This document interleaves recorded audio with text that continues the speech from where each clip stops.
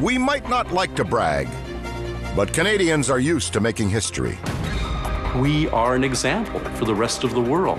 No matter what the circumstances, we roll up our sleeves and we pitch in. When no one else could do it, Canadian troops drove the Germans from their trenches in World War I. Whenever they need the toughest fighting done, they bring in the Canadians. During the darkest days of the Battle of Britain, Canada kept England in the fight against Hitler. Everything we care about was at stake. If Britain had fallen, it would have been the end of democracy. Canada helped end the last World War, then made sure the next one didn't break out. Lester Pearson effectively kept nuclear conflict off the table. This was the closest we had come to World War III. It would have been game over for the human race. Canadians really don't understand how much of a contribution we've had to the world throughout history. With Canada's assistance, the Americans got to the moon and then back again in one piece. And something without a doubt that needs to be celebrated. But to see just how big an impact we've had on world history, we're about to launch a thought experiment. We're going to take Canada away. We'll learn how Canada helped create the modern world and discover how unrecognizable history and the planet would be without our many contributions. We would not have the free world as we know it today. It would be an inhumane, barbaric system. It's almost unbearable to think about. If we don't have a Canada, we don't have a world. This is the world without Canada. The place we now call Canada has been around a long time, and our history has seen many changes. Over its 150-year history, Canada has had a significant impact on global events. But I think that the first time it really plays a major role in geopolitics begins in 1914. World War I was really when Canada emerged on the world stage. As fighting breaks out between Britain and Germany in 1914, Canada's role is all but guaranteed. Canada gets involved because, frankly, it has no choice. It is part of the British Empire. While a country in name, Canada still can't control its destiny, but that is about to change. The first time that Canada makes an appearance on the battlefield in any major way is at the Second Battle of Ypres, which is the first time that gas is used in significant amounts on the Western Front. Belgium, 1915. Desperate to break the stalemate of trench warfare, the Germans send a wall of deadly chlorine gas towards the Allied lines. Gas effectively liquefies your lungs. It's a horrible way to die. In its path, one of the great unsung heroes of the war. At just over 4 feet 6 inches tall, George Naismith is considered too short to fight with the army. But by 1915, he's already saved more people than any war hero. A chemist from Toronto, Naismith was no stranger to chlorine. 10 years earlier, he'd made history with it when he added it to Toronto's drinking water for the first time. It ended a deadly typhoid outbreak and saved thousands of lives. It also set a precedent soon followed by cities all over North America. Brought to France to protect the Allies' water supply, Naismith immediately recognized the gas as chlorine. Knowing ammonia could turn the gas into less lethal crystals, his orders to the men around him were simple. Urinate on your handkerchiefs and wrap them around your faces. Those who could survived. Within hours, he'd made a rudimentary gas mask with conventional materials that would spare countless soldiers from falling victim to gas. It was cruel, it was inhuman, and it needed a defense. Canada provided that defense. It also served as a crucial stopgap until a better mask, designed by Clooney McPherson, a doctor from St. John's, Newfoundland, hit the lines. The gas mask was a Canadian invention, and it made it possible for World War I not to be an easy victory for the belligerents. But that's not the only impact Canada has had on the battlefield at Ypres. Despite the gas, the untested Canadians hold the line, blunting an assault that could have ended the stalemate on the Western Front, which could have won the war for the Germans. Canadian troops showed courage and bravery that was truly impressive. But victory didn't come cheap. 2,000 Canadians will be buried under the poppies, which Guelph's John McCrae will immortalize just days later in his poem, In Flanders Fields. That battle really underscores the horrors of war. Emerging from this baptism of fire was a man who would soon become a legend, Francis Pegamagabo. Although the government excluded Aboriginal peoples from the army in 1914, somehow he managed to enlist and was one of the first Canadians to arrive on the killing fields of France. There, he distinguished himself as one of Canada's most daring scouts and lethal marksmen. Often operating alone deep within no man's land, it is believed he took out over 370 enemy soldiers and captured 300 more. With the help of fearless soldiers like Pegamagabo, the Canadians quickly earn a reputation as some of the hardest fighting soldiers on the Western Front. Their reward, tougher assignments. There was something about the Canadian spirit that allowed them to adapt quickly.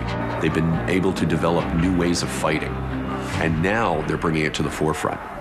Then, in the spring of 1917, they're given their hardest mission yet, Vimy Ridge. A heavily fortified piece of high ground that anchored a key section of the German line. 100,000 Allied soldiers had been killed or wounded trying to take it. This is the first time that Canadians fight together as a Canadian Corps. Following weeks of meticulous planning and extensive training, the Canadians strike. The fight is brutal. Almost 3,600 Canadians are cut down. But when the smoke clears, the ridge has been taken. For Canadians, it's the greatest moment in our history. This was the first time that we had been able to accomplish something that nobody had been able to do before, which was push the Germans off this impregnable ridge. Canada entered World War I a colony and came out a nation of the world. It's one in a long line of stunning victories for the Canadian Corps, who by now have earned the respect of the British High Command. Whenever they need a breakthrough, whenever they need the toughest fighting done, they bring in the Canadians. By the summer of 1918, the Canadian Army is being used as the shock troops of the British Empire. By this time, they're one of the finest fighting forces in the world. They have been able to harness a combined arms approach using air, using artillery, engineers, infantry, all together to provide not only a breakthrough of the German lines, which hadn't been seen in years, but also provide the momentum to be able to push the Germans back until they finally surrendered in November. With Canada's help, the war is finally won. The outcome of that war was very significantly shifted because of the Canadian involvement. It's something all Canadians need to remember and be proud of. But what would have happened if Canada hadn't been there? If there's no Canada, there is going to be a massive repercussion. Great Britain is in trouble, and so are the Allies. No Canada means no shock troops to storm Vimy and help drive the Germans from their lines in the fall of 1918. And without the knockout blow provided by Canada's troops, it's possible the Germans remain in their trenches, and the war drags on and on. The more the war goes on, war weariness is going to set in. There's a drag on society, a drag on the economy, and it ends up leaving the world susceptible to new ideologies. In this world of never-ending war and death, the communist promise of peace, land, and bread could quickly find some new converts. If Canada hadn't helped decisively and quickly conclude World War I, communist power coming out of Russia could have continued to move into Western Europe. I think once the juggernaut of communism starts to go in our scenario, I don't think you can slow it down. If Great Britain goes communist, then you would expect France and the rest of Western Europe to follow suit. We know what communism is. We know what communism does, why we fear it. It has to do with freedom and liberty. Every communist government that has endured by invoking censorship and control over the people. Under the communist regime, you were constantly worried about what you said or what you did. If something was an affront to the government, you were sent away to a work camp. Even something as innocent as a foreign magazine could get you arrested. No! We would probably all likely be under communist rule if World War I had gone differently. No Canada, in the trenches of the Western Front, might have remade the world as we know it. But its absence in the next war will have even more dire consequences for the planet. To discover the impact that Canada has had upon history, we've launched a thought experiment. Imagine what the world would be like if Canada's contribution to history was simply erased. No Canada on the Western Front would have remade the world we've come to know. But what would have happened if Canada wasn't there for the most important event of the 20th century? Second World War took more lives than any other conflict we have ever seen, and perhaps brought about more dramatic changes culturally, politically, scientifically, ideologically than any other single event in history. And once again, Canada is in the thick of the action. Canada's role in the Second World War is absolutely pivotal. 1939, following Adolf Hitler's invasion of Poland, Britain and France declare war on Nazi Germany. In 1939, Adolf Hitler was the greatest threat to the West, to democracy. Everything we care about was at stake. But they wouldn't face the Nazis alone. In 1939, we declared war a week after Great Britain declared war. It marks a huge point that we, as a country, our own government, declared war for ourselves for the first time. But following France's shocking defeat in 1940, Hitler turns the full might of Nazi Germany on Britain. As Hitler's Luftwaffe tries to pound England into submission, the crucial thing keeping the British in the fight are convoys sailing from Canada. That lifeline becomes everything. They need to eat. They need to be able to find fuel. And if they don't have these basic necessities, they will be forced to surrender. And that's exactly what Hitler was attempting to do in 1940 and 41. Hitler's U-boat fleet, the most highly trained and well-equipped arm of his military, is ordered into the Atlantic to sever that lifeline. In its way, thousands of raw Canadian recruits sent to protect the convoys. Sailing on ships designed for coastal whaling, they plunge deep into the dark heart of the Atlantic. It's a hazardous job. It's just a horrendous challenge. But Canada steps up. Hitler's wolf packs are relentless. In June 1941 alone, they sink more than 500,000 tons of cargo. To save Britain, the Navy would need to find the U-boats first. Having a technology that enables you to locate them beneath the surface is absolutely paramount. A key Canadian invention will help the Allies do just that. In 1912, a Canadian engineer, Reginald Fessenden, invented a system for detecting objects underwater with sound waves. It laid the groundwork for what would soon become sonar. Sonar is one of the greatest developments in the history of naval warfare. We invented the technology that gave us eyes and ears beneath the waves, and that was crucial to the Allies. Along with long-range bombers and the cracking of the Nazi codes, sonar helps the Allies finally turn the tide in the Battle of the Atlantic. In recognition of Canada's contributions, the entire Northwest Atlantic was put under the control of Rear Admiral Leonard Murray, making him the first Canadian to command an Allied theater of war. By the end of 1944, the Wolfpack's menace has been put down, and Britain's crucial lifeline has been saved. But in a world without Canada, could Britain have survived? Canada was instrumental in keeping supplies moving across the Atlantic to Britain. If we had not been there to help in that effort, Britain might well have been starved. It was under siege. It was being bombed. It might well have been captured or fallen to the enemy hands. Superiority in the skies was crucial to winning the war. And here, too, Canada played a key role. The idea: send young men from all parts of the Empire to Canada for Air Force training. Canada became the Empire's reservoir for trained airmen. With Britain too vulnerable to German air attacks, Canada took responsibility for the Commonwealth Air Training Program. Men from all over the world, Australians, New Zealanders, South Africans, were trained at 151 bases quickly constructed across Canada. In all, Canada instructed nearly half the flight crews that served with British forces during World War II. Canadians bring a special approach to aviation technology. Vancouver-born Elsie McGill, the world's first female aeronautical engineer, was an integral part of Canada's support. As chief engineer for Canadian Car and Foundry, she helped design and manage the Canadian production of Hawker Hurricane fighter aircraft for the Allies. Not only a war hero, early in her life she overcame odds and learned to walk again after contracting polio. A role model for women in engineering, she even became the subject of a comic book, Queen of the Hurricanes. McGill's story is truly one to inspire. On the battlefield, the Allies needed to break Hitler's stranglehold on Western Europe. In 1943, Canada assisted her allies with preparations for an assault on the Normandy coast.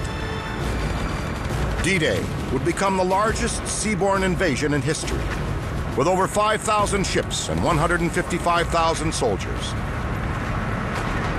There are no easy victories in war, but Canada's contribution fundamentally was about being involved in those hard victories and not shying away from that.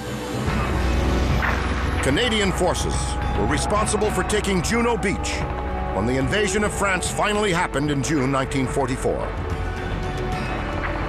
At first, the Canadians took heavy casualties, but when the landing was over, they pushed further inland than any other Allied force on D-Day. From there, they pushed deep into Europe, freeing the Dutch from Nazi occupation along the way. By May 1945, the war in Europe was over, in no small measure because of the ingenuity, bravery, and sacrifice of Canadians. But what would have happened if Canada's contribution to winning World War II was wiped from the history books? Canada was a decisive and brave participant in the Battle of the Atlantic. Take Canada out of that part of the equation, and Britain could fall before the United States has a chance to gear up and come in and save it. If that battle had been lost, it's quite conceivable that Great Britain might have fallen to the Nazi powers in World War II. Without Canada's key contributions during the war's most desperate hours, the world might look very, very different. Had Britain fallen, suddenly you'd be faced with a condition very much like a Cold War, where you would have a Europe that is completely Nazi-occupied and no longer troubled by a Western front. For people living under the fascist boot in England, you would see essentially a police state. It would be tightly run. There would be no such thing as the British Parliament. They would have rounded up politicians. I'm sure they would have put Churchill in prison. They would have shut down presses. They would have inserted themselves into every aspect of life. Focus. British school children would have grown up learning about the glories of Nazi history. Kids would end their day in class saying, Heil Hitler. Heil Hitler. It's almost unbearable to think about how grim it would have been. But these images pale in comparison to what the post-war world could look like without Canada. The end of the Second World War marks the beginning of the Cold War, an era of clashing superpowers and failed diplomacy. And without Canada around to broker the peace, the fate of the entire planet is about to be jeopardized. If there's no Canada, then the world is without a doubt on track for World War III. It would be game over for the human race.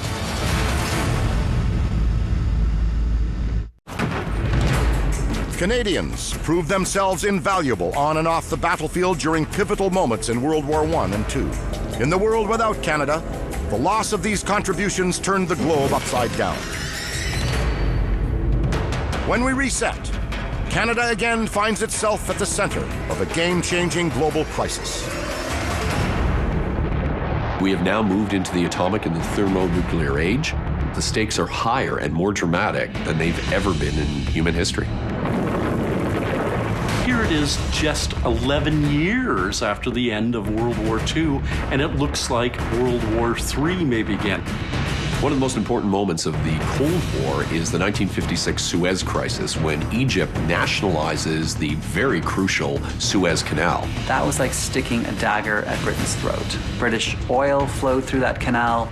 British commerce flowed through that canal. It's an issue of interrupting world trade. This is the Cold War's first nuclear showdown, the final days of October 1956. Britain, France, and Israel conduct a military invasion of Suez. On November 5th, Russia sent a diplomatic telegram to Britain, France, and Israel. It more or less implied that Russia would be willing to use nuclear weapons to take Britain down. America steps in to back the United Kingdom. Eisenhower reportedly said, if the Soviets hit Britain, we're going to have to hit them back with, quote, everything in the bucket. The world seems to be ramping up the way it did at the beginning of World War I, so it was absolutely crucial to find a mechanism to be able to diffuse that before war could come again. And that's where Canada comes in. Canada's Secretary of State for External Affairs, Lester B. Pearson, approached the UN. The concept that he comes up with, along with Dag Hammarskjöld, the head of the United Nations, is to provide a new framework for thinking. Pearson proposed a United Nations emergency force, a group better known today as peacekeepers. He gave the UN a tool to defuse the crisis, and he gave the British and the French an honorable exit route. The Secretary General to submit to it within 48 hours a plan for the setting up, with the consent of the nations concerned, of an emergency international United Nations force. We go in there and say, cool it, guys, both sides back off. We're going to make sure you don't kill each other. A Canadian invention and one that saved the world. I don't know if there was anyone else in the world who could have pulled this off. Pearson was so well connected. He was so well respected. Nevertheless, Egypt refused to let Canadians be part of the first peacekeeping force. Egypt took issue with the Canadian uniforms, which mimicked those of the British troops invading the Middle East.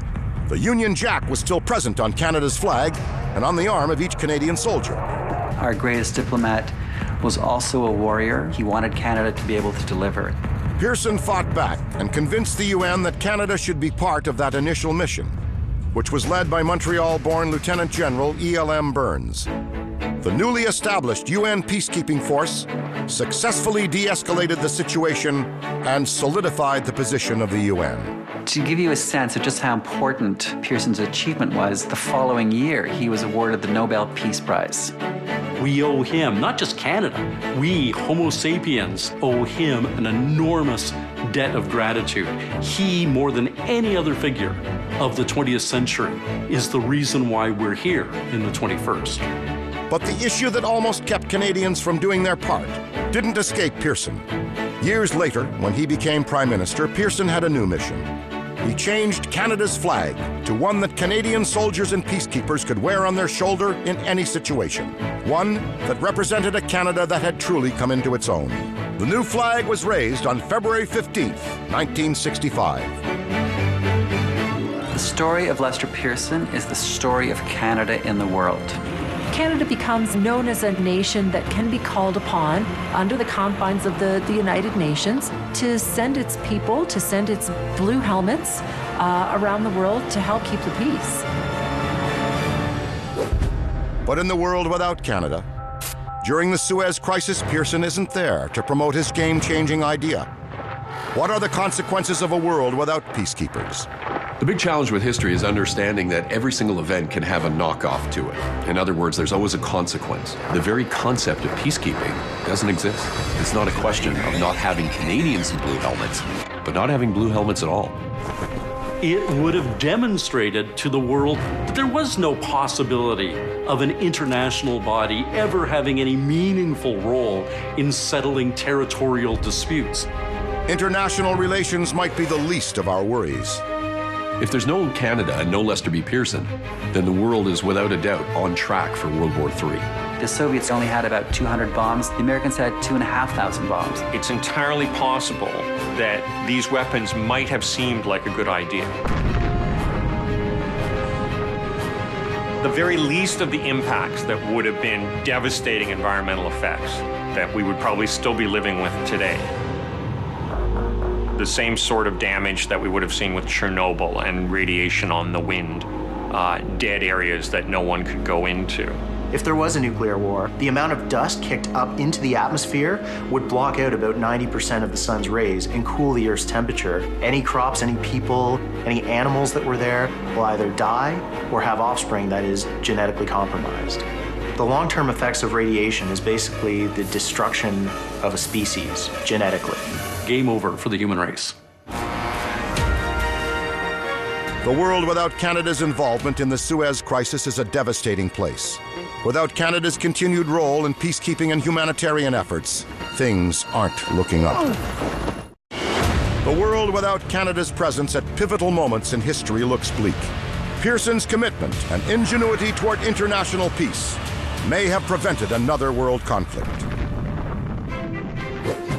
Pearson's legacy goes beyond the Suez Crisis, however. It sculpts our Canadian identity. How we act in the world, how we see ourselves, how we think we should act, all comes from Lester Pearson's shaping our foreign policy after the Second World War. Part of this developing reputation is that Canada now becomes a safe haven.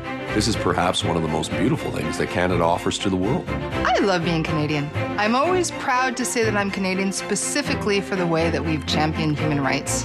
One of the ways Canada has contributed is taking in refugees. I am the daughter of a refugee. I have lots of family members who are refugees from Hungary. We took in, over the course of 1956 to 1957, 38,000 people from the communist country of Hungary. I often look at that refugee reception movement as a real watershed period in Canadian history. To help integrate refugees, Canada created a private sponsorship program.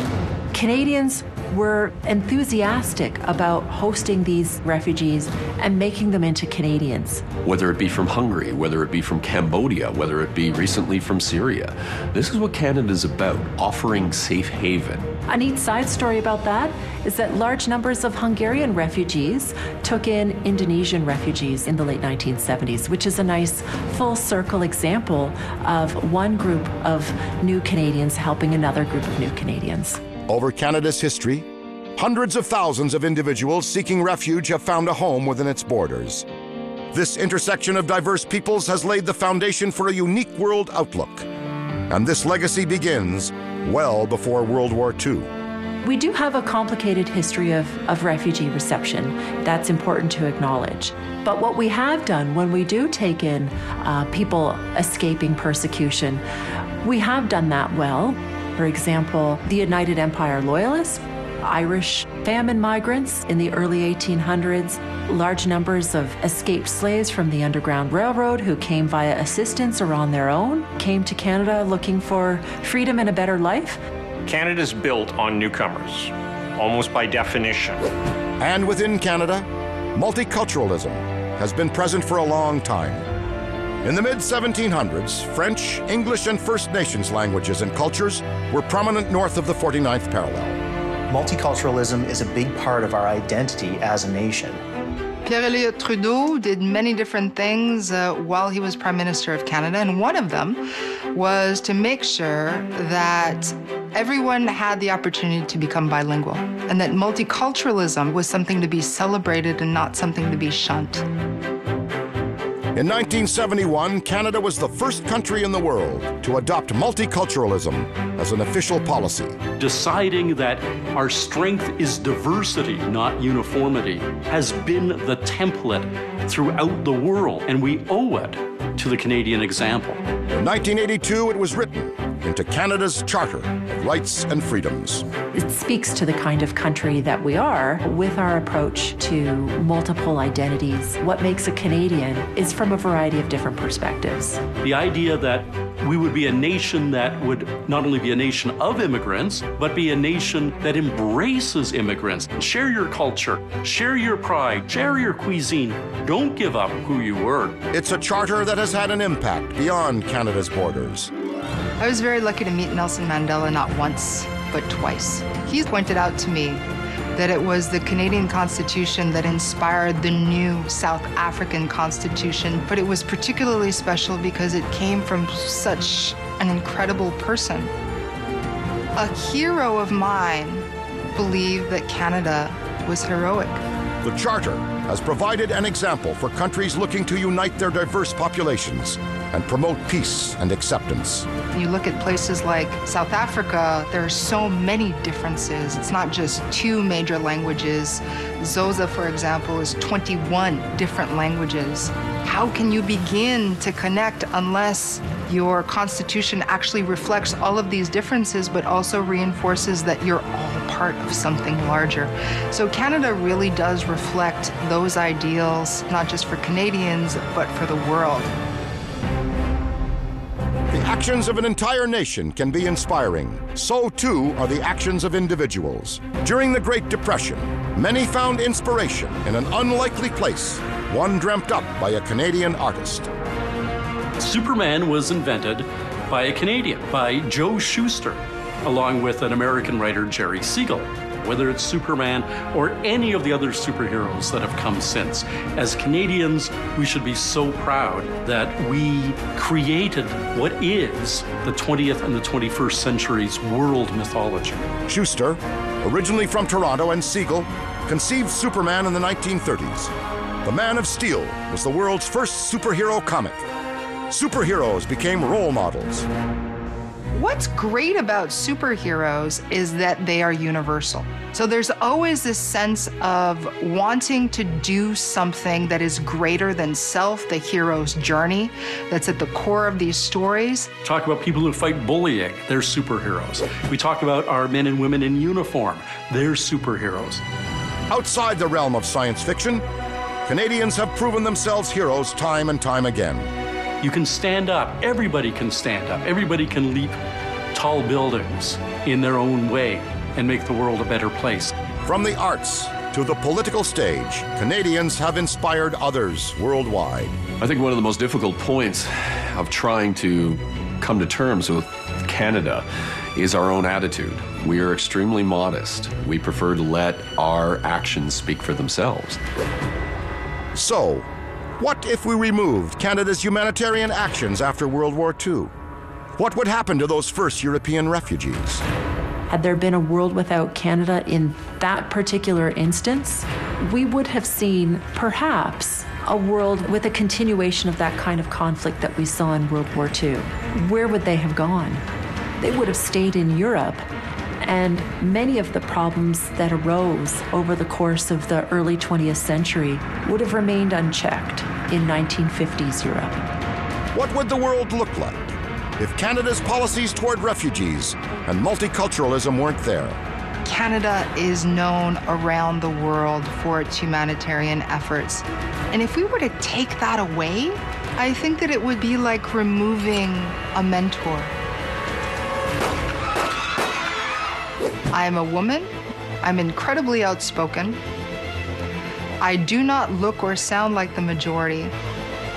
And I have something to say and will not be silenced. If we didn't have these ideas of multiculturalism and openness, people like me would be in trouble.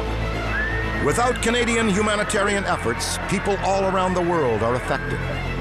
Humanity will face an even bigger crisis when Canada's contributions beyond our planet disappear. Each look at the world without Canada has shown the incredible impact Canadians have had on the world stage. Canada is a defender of borders and human rights. Some battles, however, have been fought where there are no borders. Some of Canada's contributions have helped politics move beyond our planet. The greatest achievement of humankind in the 20th century was to go into space and look back at the Earth. And Canada played a huge part in making that happen. The space race started in 1957, August 4th, when the Soviet Union put the first man-made artificial object into orbit, Sputnik 1. The United States responded by realizing they had let the ball drop and entered into a race. Canada had been working on a project of its own. By the end of the 1950s, we find ourselves in a position of building one of the world's most advanced jet fighters, which contained innovations that to this day still stand the test of time.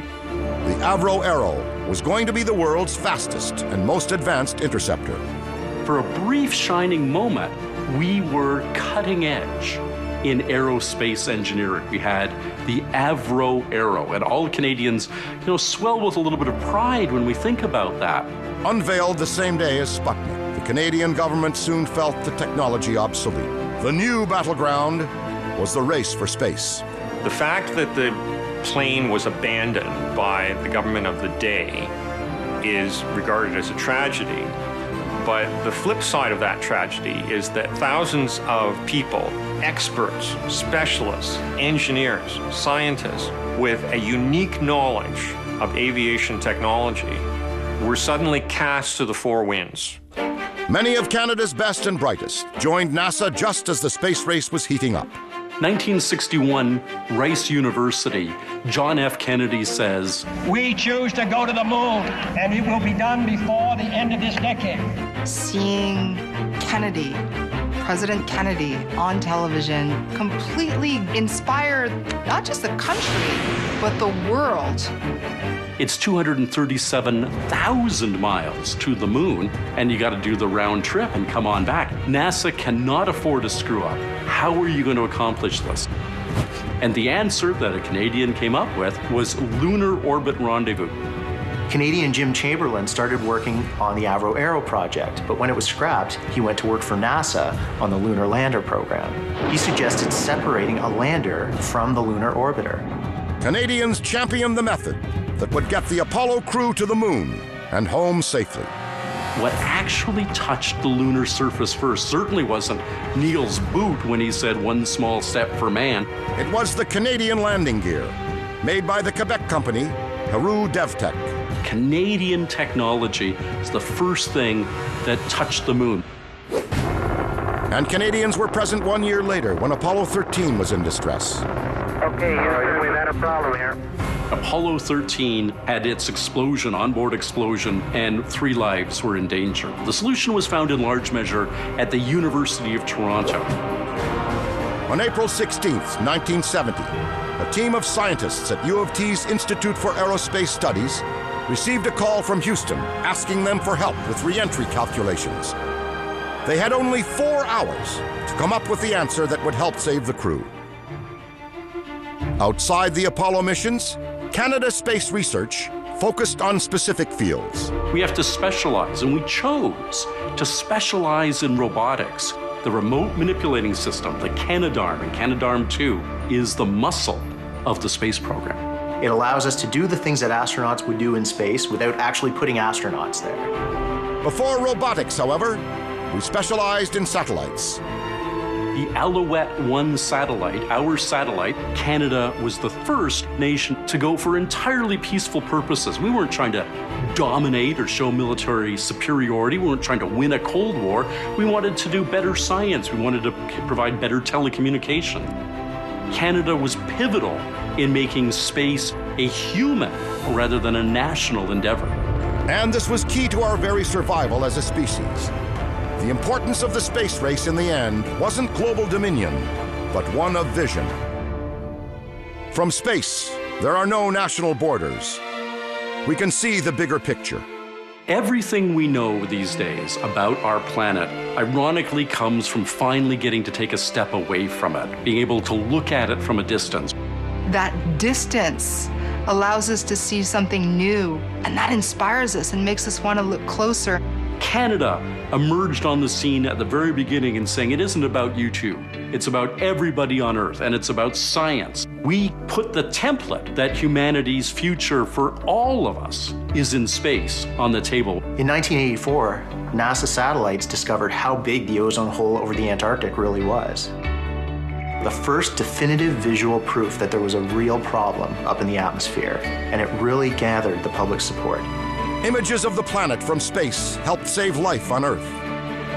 The response from governments around the world was to reduce the use of CFCs and eventually ban them completely. Our way of life was in existential threat. Satellites saved humanity. But what if things had been different? What would the world without Canada's presence in the history of space exploration, our contributions to NASA, and scientific research look like? The exploration of space, gone with the 1960s, if it hadn't been for Canada. Without Canada's contributions to NASA's programs, they never would have reached the moon. The building of the International Space Station never would have occurred. There would be no high frontier being explored. NASA might have fallen apart in the early 1960s. NASA gave us a view of the Earth that changed our trajectory. Imagine the world if we hadn't been able to see the damage humans had caused. CFCs and other chemicals we were putting in the atmosphere were breaking down the ozone layer. We hadn't gotten that proof that what we were doing was ruin us. Our crops would be devastated. We would not be able to feed the world. We would be fighting a constant rearguard action against rampant skin cancer. We needed this shield, and it was falling apart. We didn't even know it was falling apart. Without satellites, we never would have discovered that. We would be living in a dystopian world. From drastic changes in the dominant political powers to environmental destruction to nuclear war, the world without Canada's involvement at turning points in history could have been unrecognizable. Over the last hour, our thought experiment has given us a glimpse of the world without Canada during pivotal moments in history. Each scenario, from political regime shifts through to extinction, vastly alters the world as we know it. Canada, who needs it? The answer is the world needs Canada. It's definitely the sum of all the deeds that we have accomplished over the years that make us who we are and put us on the world stage. And Canadians remain on the world stage.